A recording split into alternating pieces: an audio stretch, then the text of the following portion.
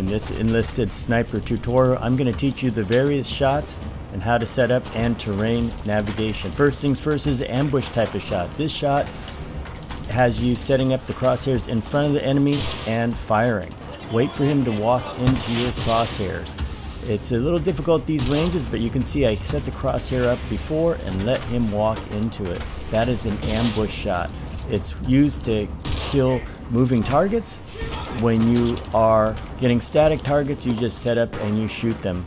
No doubt about it. But with this kind of shot, you want to get things that you know what speed they're moving at and line up for them. Now here we go.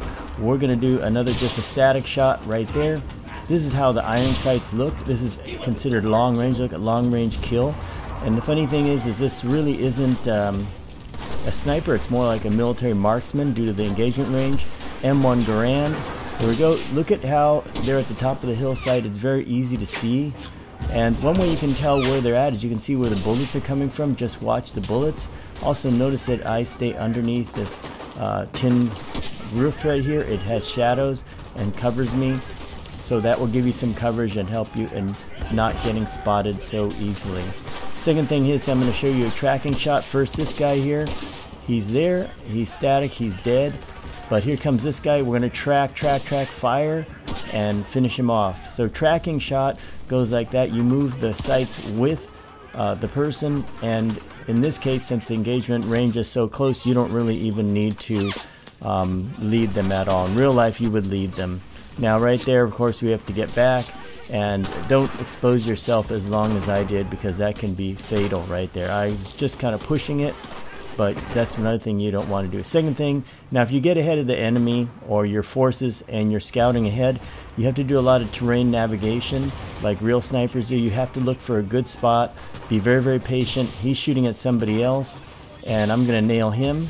You usually get about a couple of shots before people know you're there. After you make these shots, stay in the shadows with a solid dark background and stay low. I prefer to get in these little gulches like this because I feel it's a lot better if you do this. It's not like getting up high. You don't want to do that at all. When you get up high, people can see you, but if you're here with the shadows in the background and you're on a surface that is not perfectly flat, it's very difficult for them to see you, especially if you don't move and you just wait for your shots. Remember, hitting moving targets is hard right there. I missed him, but this ambush shot, set the target. This one, track and fire and finish him off.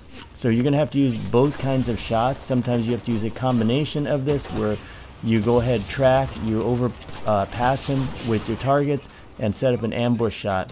This guy, I don't know why I didn't get him. It should get him, or maybe it did, but you can never tell. Track and fire. This should get him right there. So this is one where this is a good spot. You can stay down here. I'm kind of detached from everything else, but not lone wolf out there. And when you're detached like this, what happens is people don't know exactly where you're at, and you're just basically shooting things. But these guys have figured out where I'm at, and if you listen carefully, you can hear the tank coming. They're going to send a tank out after me, and when that comes, that means I killed so many people in this area that they're finally figuring out, oh, let's go kill him. Okay, here comes a tank. He's looking for me. When you see a tank, just get down low. It's hard for him to depress the gun. Also, if you don't move and you're in the shadows, it's very difficult for him to see you because tanks have a visibility problem. And the guy will have to get up on top in order to really see you. So be ready to shoot him right off the top.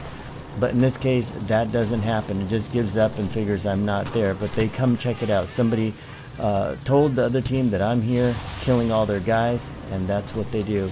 So just here comes the reinforcements. Once this happens and your troops have caught up with you, you're free to move on. This is if you want to use your sniper as a scout. I prefer to use the sniper more as a support class to stay back and help people break out things. In this case right here, we have spotted a sniper. This is a little counter sniper activity. When you approach a sniper and he's way out there, make sure you put a lot of obstacles between yourself. Look for a tiny little shot like this. This is what I'm seeing. I'm just zooming in the video. There he is. One shot. Looks like we hit him, and second shot, we took him down. See, it's a very small thing. If you can see him, he can see you. This is another example of a place I like. You get under this thing here, and you're kind of protected from the random machine gun bullets spraying all over. and you're in the shadows. You can tell by the barrel of your gun it's in the shadows. Very nice. You can shoot people if they get by you.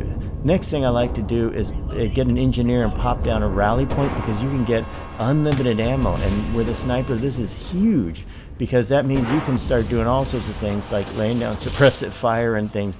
You don't have to be so picky with your bullets, because you don't get a whole lot of bullets with this, and the reload is slow and all that good stuff like that. So just set up like this with a little angle so that you only have a small angle to shoot through. It's very difficult for them to hit you from many different angles. They can only hit you from one side, and that's the side that you can see them. And like this, and just continue to focus on the area. You should also try to find out where the enemy likes to come through. After you play the map a few times, you're going to get an idea where the good spots are. See, there you go, track and fire and finish.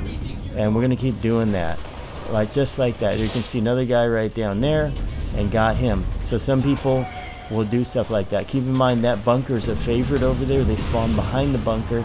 They're going to go up to that bunker. Now here's some guy there. This is why you don't want to be on the roof. Roof is a bad spot in this game, because you can tell the roof is flat and you're not, look like a big bump on the roof. Easy to attract attention, but when you're in the shadows like I am, you're okay here, and you're even covered from some air attack. Of course, bombs are a different story.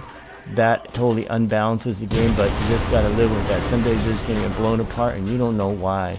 Anyway, here's when you get a lot of guys like that, you can just fire into the mass if you have that rally point, and you can get more ammunition, because you can just keep popping bullets in there. Sooner or later you're gonna hit something. Reload, this is a keyhole shot here. Bit.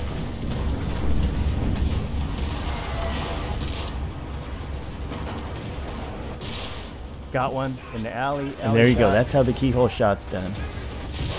You have a small shot that you can make. Very, very small. But it covers the lane out there that the enemy's got to come through. Now, sometimes when you get overrun, you can play rear guard right here. And when you're the rear guard, make sure you take lots of back shots at the enemy. Just let them go by you and carefully and slowly take those back shots. Also, keep in mind the person I just killed earlier, he will be coming back here, because sometimes people have favorite spots. Once you figure out somebody's favorite spot, you can just wait around for them. And if they don't know who killed them, they'll just keep coming right back there. There he is, one shot. And the second shot, that's how the iron sights go, and I got him.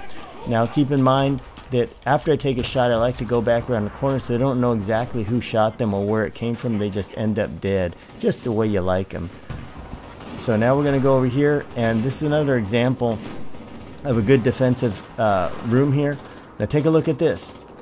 Okay, look at that guy right there. That is not good. Why? Because the edge of the building is flat and he's round, so it's very easy to spot discrepancies like that.